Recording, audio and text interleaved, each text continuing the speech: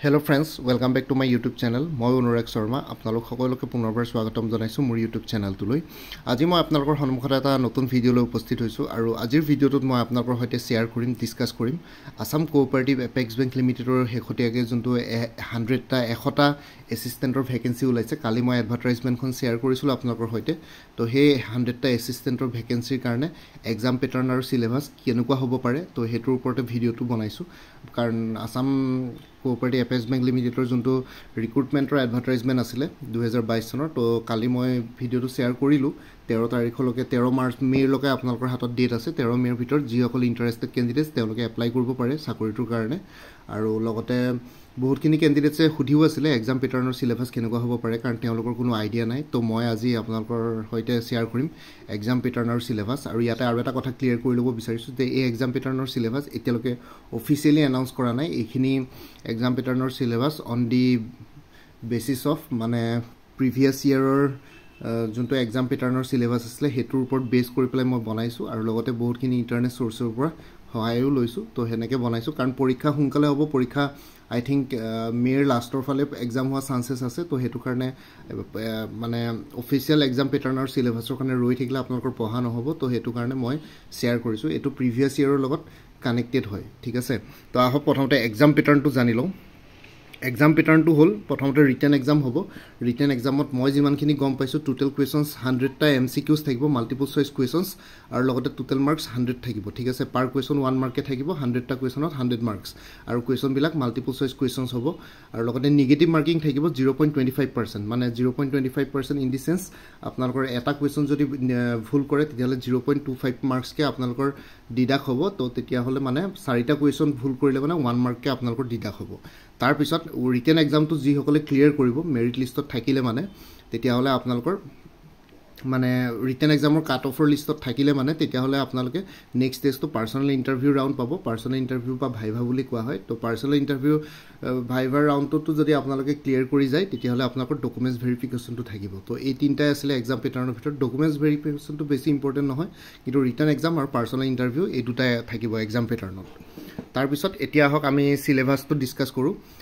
সিলেবাসটো যদি চাওঁ সিলেবাসটোত আপোনালোকৰ থাকিব এপ্টিটিউড থাকিব, ৰিজনিং থাকিব, জেনেৰেলি যোনটো IBPS বেংকৰ এক্সামত থাকে, জেনেৰেল এৱাৰনেছ থাকিব, কম্পিউটাৰ নলেজ থাকিব, বা হিন্দী, ইংলিছ আৰু আছামিছৰো এটা ছেকশ্যন থাকিব, ঠিক আছে। এতিয়া আছামিছ থাকে নে নাজানো, হিন্দী আৰু ইংলিছ দুটা ছেকশ্যন থাকিব। তাৰ ভিতৰত আপোনালোকে চুজ কৰি এটা ছেকশ্যন ল'ব লাগিব। কিন্তু যিহেতু এইটো আসাম কোঅপাৰেটিভ এপেক্স বেংক, তো আছামিছ ছেকশ্যনটো থাকিব লাগে।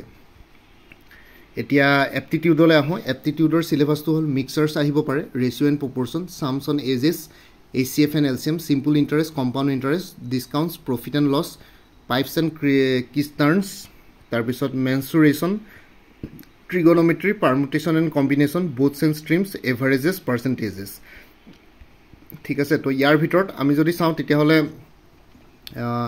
ৰেচিঅ' প্ৰপৰ্চনৰ প্ৰায়ে কুৱেশ্যনছ আহি থাকে, চামছ অন এজেছ আহি থাকে, HCF LCM আহে, চিম্পল ইণ্টাৰেষ্ট, কম্পাউণ্ড ইণ্টাৰেষ্টটো একেবাৰে common, discount, profit and loss, তাৰপিছত ট্ৰিগনমেট্ৰি আহিব পাৰে, পাৰ্মুটেশ্যন, কম্বিনেশ্যন হয়, বুথছ এণ্ড ষ্ট্ৰীমছটো আৰু এভাৰেজ, পাৰ্চেণ্টেজ এইকেইটা একেবাৰে কমন হয়।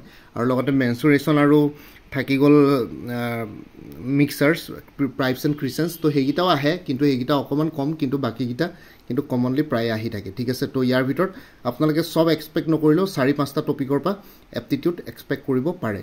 আৰু ৰিজনিঙৰ কথা আহোঁ। ৰিজনিঙত মষ্ট কমনলি ব্লাড ৰিলেশ্যনছ আহিব পাৰে, এলফা নিউমাৰিক ছিৰিজ আহিব পাৰে, মোশ্যনছ, statements and কনক্লুজনছ, ইনইকুৱেলিটিছ, cheating arrangements, logical reasoning, verbal and non verbal reasoning, চিলগিজিম, cubes and ডাইচেছ, ঠিক আছে। ৰিজনিঙত এইকেইটা মষ্ট ইম্পৰ্টেণ্ট চিলেবাছত। আৰু লগতে logical reasoning, verbal and non verbal reasoning, তাৰপিছত cheating arrangements, statements and কনক্লুজনছ, blood relations, এইকেইটা বেছি ইম্পৰ্টেণ্ট হয়, ঠিক আছে। ইয়াতে এনেকুৱা নহয় যে যিমানকেইটা টপিক আছে তাৰ পৰা প্ৰত্যেকটো টপিকৰ পৰা এটা কুৱেশ্যন আহিব পাৰে, কিন্তু মোৰ অৰ লেছ বেছিভাগ ইয়াৰ ভিতৰত 5টা-6টা টপিক কভাৰ কৰিব পাৰে।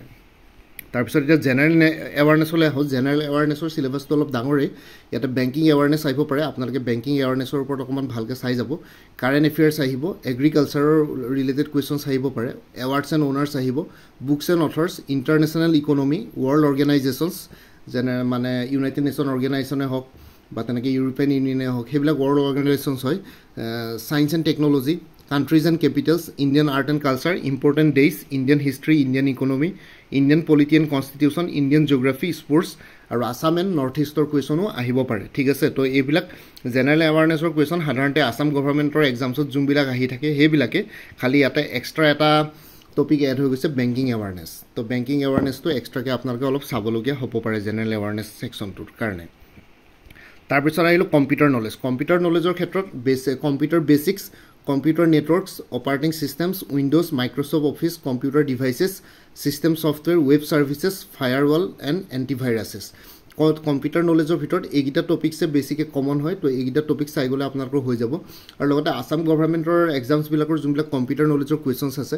আৰু লগতে বেংকৰ যোনবিলাক কম্পিউটাৰ নলেজৰ কুৱেশ্যনছ থাকে কম্পিউটাৰ ছেকশ্যনটোত তো সেইখিনি অকণমান চাই যাব ম'ৰলেছ তাৰ পৰাই আপোনালোকৰ পৰীক্ষাত আহি যাব তাৰপিছত ইংলিছ আছামিজ বা হিন্দী ছেকশ্যনটোত জেনেৰেলি ইয়াতে গ্ৰামাৰৰ কুৱেশ্যনছ আহে ঠিক আছে লেংগুৱেজত তো ইয়াৰ ভিতৰত আপোনালোকে যিকোনো এটা ছেকশ্যন চুজ কৰি পেলাই ল'ব লাগিব ইংলিছ হিন্দী বা আছামিজ থাকিব পাৰে তাতে থাকিব চিননিমছ and এণ্টনিমছ spotting the errors টেন্সেছ ভকেবুলাৰী fill in the blanks প্ৰিপজিশ্যনছ one word substitution আইডিয়মছ and ফ্ৰেজেছ close test voice change নেৰেশ্যনছ unseen passes তো ইংলিছ হিন্দী বা অসমীয়া ছেকশ্যনটোত এইকেইটা কুৱেশ্যনছ থাকিব পাৰে আৰু ইয়াতে গোটেইকেইটা কম্পালচৰি নহয় আপোনালোকে নিজৰ সুবিধাৰ মতে ইংলিছ ছেকশ্যনটো নহ'লে হিন্দী বা আছামিজ চুজ কৰি পেলাই সেইটোৰ ওপৰত এনচাৰ্ছ দিব পাৰিব ঠিক আছে তো ইমানখিনি আছিলে ফ্ৰেণ্ডছ চিলেবাছটো আৰু এক্সাম পেটাৰ্ণটোৰ ওপৰত ভিডিঅ' আৰু লগতে যোনটো এডভাৰটাইজমেণ্ট আছিলে সেই এডভাৰটাইজমেণ্টটো মই যোৱাকালি শ্বেয়াৰ কৰিলোঁ মই বাকী যোনটো আসাম কোঅপাৰেটিভ এপেক্স বেংক বুলি প্লেলিষ্ট ক্ৰিয়েট কৰি থৈছোঁ সেই প্লেলিষ্টটোৰ লিংকটো এই ভিডিঅ'টোৰ ডেছক্ৰিপশ্যনত মই প্ৰভাইড কৰিম আপোনালোকে তাতে গৈ পেলাই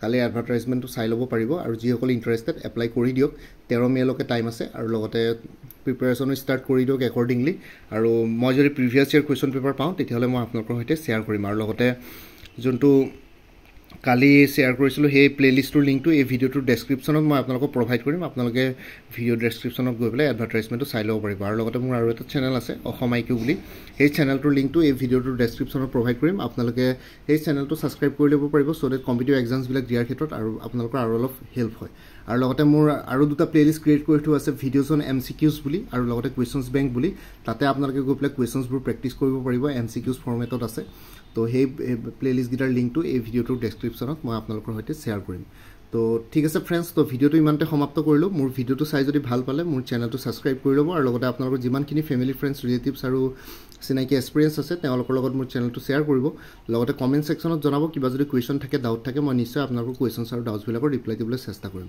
বাকী আজিৰ ভিডিঅ'টো ইমানতে সমাপ্ত কৰি আপোনালোক সকলোৰে পৰা বিদায় ল'লোঁ কাইলৈ পুনৰ এটা নতুন ভিডিঅ'লৈ আপোনালোকৰ সন্মুখত উপস্থিত হ'ম তেতিয়ালৈকে ভালকৈ প্ৰিপেৰেশ্যন কৰি থাকক সকলোলৈ অল দি বেষ্ট থাকিলে বাই and tech care friends Bharat মাতা কি জয় জয় আই অসম